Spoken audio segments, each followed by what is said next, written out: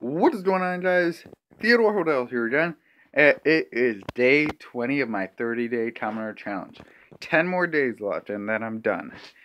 So, yesterday I revealed what the most epic moment in Commoner history is, in my opinion. So it's only fair to go down with it. The most saddest moment in Commoner history, in my opinion.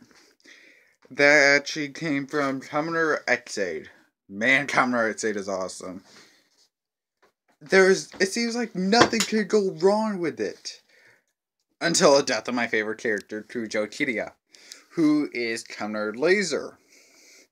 Yes, the same one who I revealed as one of my favorite riders. Even though I haven't revealed that. Crap. Sorry guys. No, there wasn't any school today. It was only Regents Week, so I'm gonna be like this. Commoner Laser is basically the rider machine for X8. His forms include Bike Gamer Level 1, Bike Gamer Level 2, which is the motorcycle form, Samurai Bike Gamer Level 3, Hunter Bike Gamer Level 5, 4, that's not right. And how did he die? He actually gets murdered by Commoner Zombie Gamer Level X, or Level 10.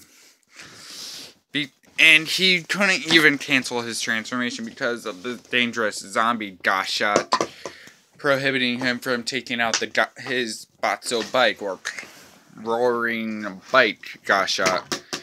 And it's really a shame. He actually attempted to defeat Gem in his level 3 form while